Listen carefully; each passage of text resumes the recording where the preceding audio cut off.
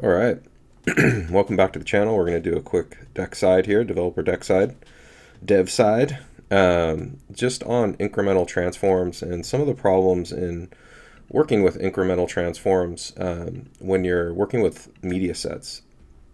Media sets have a little bit of a challenge right now in doing incremental transforms. So this is the idea that look, you don't want to get all of the data. You don't want a snapshot of the data set every time you run a pipeline. You want just the changes to that data set. And this is really important because media sets, processing them can be extremely time consuming and can be more expensive as well. So like in my case here, I have my media set input to this pipeline that creates a base64 image of the pages in the PDF. When I added my incremental decorator, kind of all hell broke loose. Right? All hell didn't break loose, but it just didn't work. And so I ended up processing the whole data set again.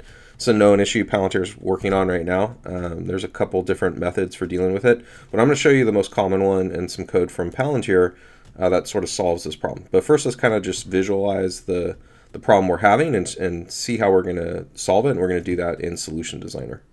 All right. So we're in Solution Designer. So this is a great tool for doing your solution architecture in Foundry. What I'm showing here is the basic problem is that I can't do an incremental straight to my transform here. So this would be process images, right? I can't actually do that. The problem is that media sets aren't going to work with the incremental decorator. So what I need is an intermediary data set that will contain just the updated, just the new pages, let's say, of documents based on a composite key I'm going to show you how to create. And then I'll output a new data set. Maybe we call this, I'm not sure, we'll call it SEC filings incremental, right? And that incremental data set will then feed a new, my original transform. So I'll be changing the source of my transform to this incremental source, right? And I forgot to rename this here. There we go. All right. So let's just make that a little bigger. If we jump back over here, this is my original code. This is the prepare images transform. So I'm just going to note that in Solution Designer. So we'll just call this prepare images. And so what I'll end up doing is this incremental source will become the input, right? And it won't be a media set anymore. It'll be a data set. And what that'll allow me to do is just get the incremental changes from this data set over here, and then everything downstream of this transform that relies on the output, which is this SE filing with images, will just work. So next up, I'm just going to show you how to set up an incremental transform like this that can use a composite key when you can't leverage the incremental decorator to do this in the cases of media sets. All right, so this is some code provided by Palantir that will process a data set incrementally. That will give you just the new pages in the document based on a composite key. I haven't coded that out yet, but I will show you an example of that in the future. But the code itself is easily adaptable to solve this problem. Basically, you are using this incremental decorator and specifying the input data set to be the source of the snapshot. And so like Foundry is managing these, the retrieval of these snapshots for you by using this decorator. And you'll be able to then check if the context is running in an incremental fashion. And if it is, we can create a key, a column key in which we're going to left anti-join on. And that's going to allow, and what we're doing here is we're basically just grabbing the key and when, the key and timestamp. And you can use the timestamp as well. Like and these could be any columns in your data set that you want to join on or you want to filter by. And what that will allow you to do is then perform an anti-join, which will take out all of the stuff you processed before using your particular columns and your particular values. And then once you have that, there's some arbitrary limiting here. We're not going to include that. Once you have that done, you'll get just the newly arrived pages from your data set. But the initial processing that takes place of your media set basically has to go through the whole thing in order to produce the input data set for this. So you're kind of taking a hit on, like, whenever you run your pipeline, it is going to iterate all over all the pages in your media set and just output a input data set downstream, that's okay. That's not going to be like a huge hit. So hopefully Palantir is going to fix this in the future. I know that they're working on it. But for now, this is probably the best method, which is use this incremental source code that they've provided that will allow you to create your own composite keys and then output this intermediary table. All right, so I got the function just plugged into my code. I just ported it over as a util right now, but I'll probably move this over to a Python library. I added a couple optional parameters to limit the rows. So just like if I'm not going to limit in production, but when testing, I do limit the rows. Other than that, this did just work. You have to be careful just to make sure you enable this incremental decorator correctly against your input column, or your input parameter, sorry, which we did here. The only other thing I had to do was make sure that in the case there's no incremental data, because there shouldn't be in this case, I just have to check if there were any extracted results that came, or there was any data from the incremental portion here.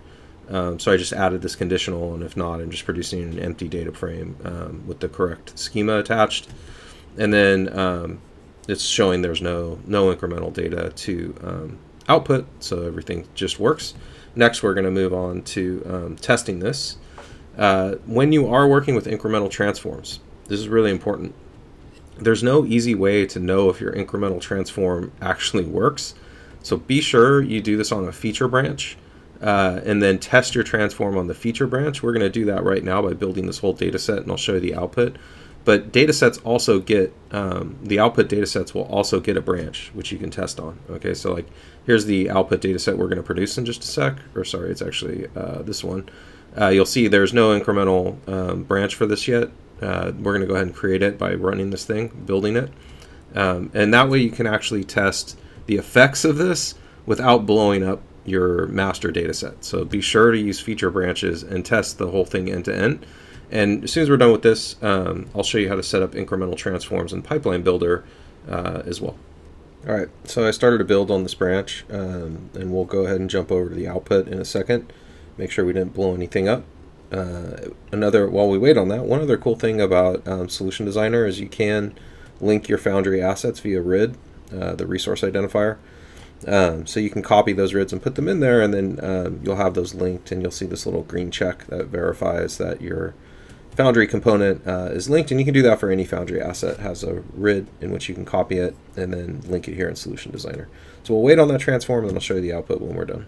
All right, so while we wait on the updated output, another thing we can do is show you how to enable incremental builds in Pipeline Builder. So this is the output data set we're producing as part of this build over here. Oh, looks like it failed, so we're going to take a look at that in a second. Underneath it, you can see this little toggle. What you want to do is enable incremental, and then you'll see the downstream transforms will have this little indicator to let you know that these are being processed incrementally. Then you can go ahead and just save your pipeline.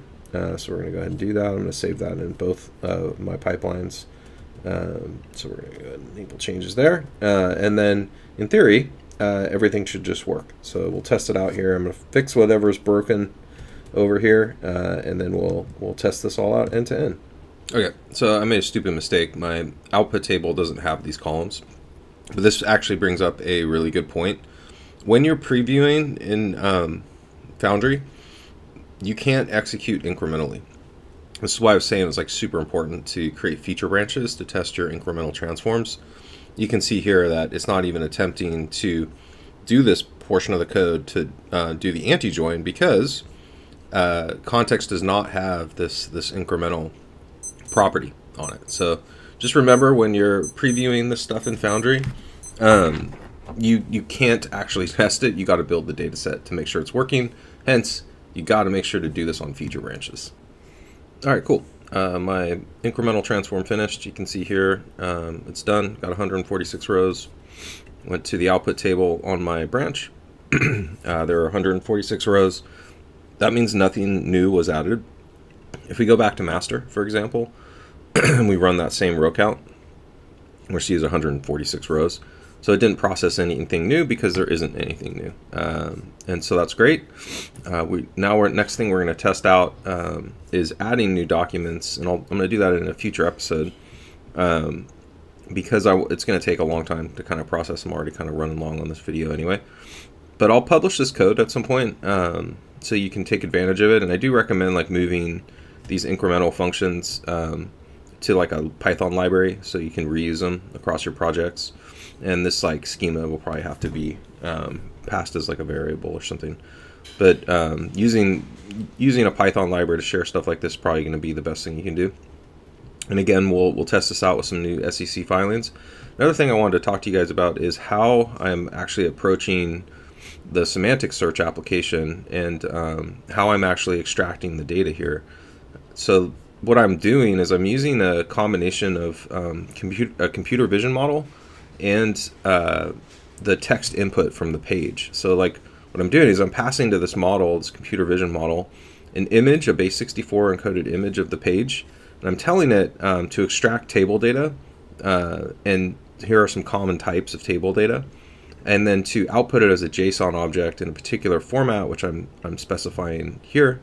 This is the format I want to see all that table data in, and it puts it into like a flat format downstream. So like I'll show you, I have a pipeline, this one here, that takes the output of this, which contains this JSON string, and then explodes that data, which was in a previous episode, into this report data clean, which is a flat representation of all of that table data. By flat, I mean there's like, for each item in a table, there's a row. And I add index positions and etc. about what goes in there. I add index positions so I could reconstitute and reconstruct this table. But this combination of computer vision plus the page text is proving to be extremely accurate. I've ran this pipeline multiple times. I'm not getting different data. I'm getting the same data like every time I run it. And again, I've dove into this in a previous episode. I just want to reiterate that I think this is a really good approach. So sending both the base64 image along with the page text in the system prompt is leading to really, really good results. But I'll post all this code on GitHub, and you guys can grab it there. It'll be useful. This is pretty agnostic to any type of source you want to use for this. So if you've got any kind of document that contains tables and you want to extract that information this way, this should work for you. You might need to tweak this prompt a little bit, but it probably will just work. The only thing that might be questionable is some of this information here, and the fact that I'm instructing the model to categorize things as credits or debits. But other than that, it'll probably just work. Cool.